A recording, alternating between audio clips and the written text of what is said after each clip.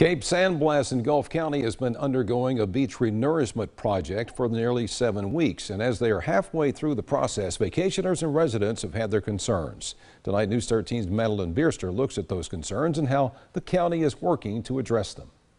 Gulf County is in the process of moving 2.1 million cubic feet of sand from Honeyville to the Cape San Blas beaches.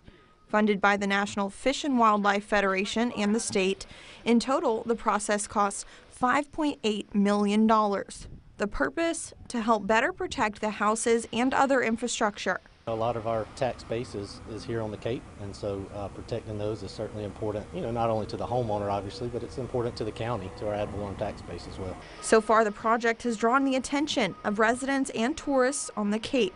Overall, it's positive. I think by and large, folks out here understand the importance of projects like this to protect the beach and to protect their homes and other infrastructure. Certainly there are minor conveniences. It's a construction project, minor inconveniences. The color of the sand, loud construction, and low beach visibility have been some of the main concerns. It is annoying, and if anything grows on it, it does block the view. There's places down the beach where we would not stay because there's too much shrubbery. You can't sit and relax at your place and see the ocean and the beach, see your kids playing on the beach. Dehan and her family have been visiting the Cape for nearly 5 years, saying the beach was better in years past. There was more room on the beach.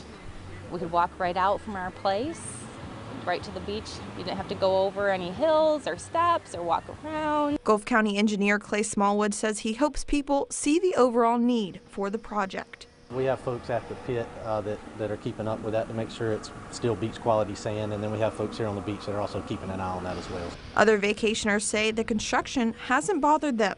They did a really good job. They only came out here and did construction the other day when there was no one on the beach, so it didn't disturb anybody at the time. They were quick in, quick out, wasn't that loud, wasn't disruptive, not bad. And that they understand the overall goal of this project. It's better than the alternative. At some point you're going to have big storm surges come in and better than being a big FEMA site. Because you have to replenish the sand, the beach moves, right? And there are nice houses here. They have to protect them somehow. Smallwood says all of the equipment should be cleared off the beach by June 1st. From there, 600,000 shrubbery plants and other vegetation will be placed in the dunes. In Cape San Blas, Madeline Bierster, News 13, Panhandle Strong.